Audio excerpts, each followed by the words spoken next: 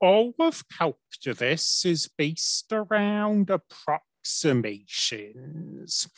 Given some quantity that we want to know, we approximate it.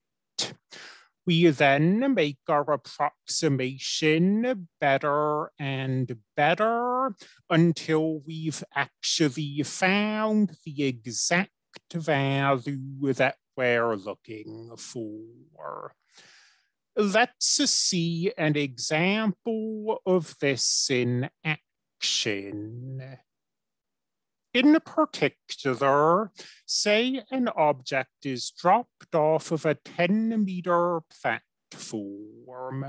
Then if we neglect air resistance, its height from the ground after t seconds is 10 minus 4.9 t squared. Let's ask a question. After exactly 1 second, how fast is the object falling? We do not have the tools to answer this question. So thinking about what I said about calculus being based on approximations, let's ask how we might be able to approximate the velocity of this falling object. Well, what we do have available to us is average velocity. The average velocity of this object on a time interval is its average rate of change on that time interval. From this, we have the following brainwave. We could approximate the exact velocity at 1 second by looking at average velocities on small intervals, including 1. What's our rationale for this approximation? That is to say, why do we think that this average velocity might approximate the velocity we're looking for? The answer to that is that acceleration takes time. This object is accelerating at a constant 9.8 meters per second squared. If only a little time passes, 0.1 seconds, the object isn't accelerating much over this interval, and the velocity at the beginning of the interval and the velocity at the end of the interval should be approximately equal. And the average velocity on the interval should approximately equal either of those velocities.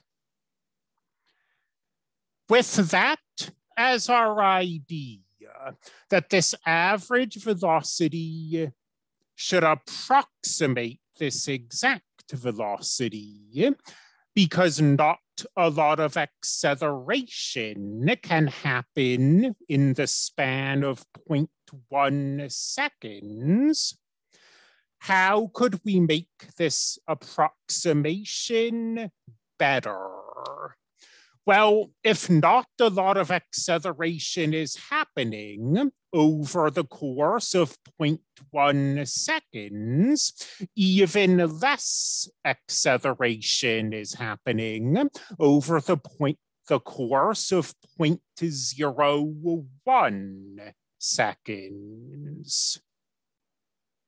If the falling object only has 0.01 seconds to accelerate, the average velocity becomes this.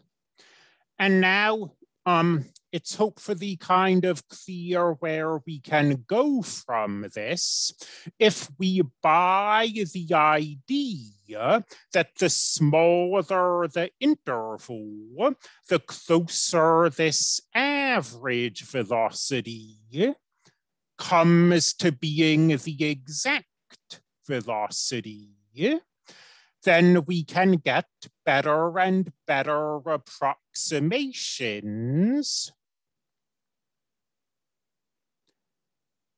by making the interval smaller and smaller.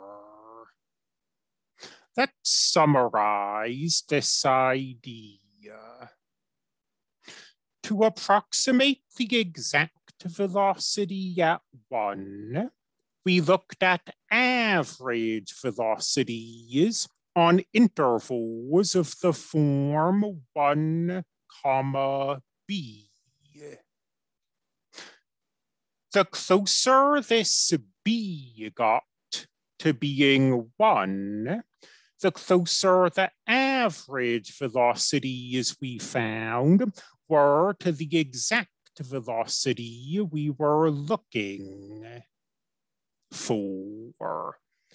You see that here, 1.1, 1.01, 1.001. We were letting b get closer and closer to 1. But, and this is a key observation, b cannot actually equal 1. If b equaled 1, and we tried to compute the average velocity, we'd get a division by 0 error. So we want to let this b get closer and closer to 1 without actually equaling 1.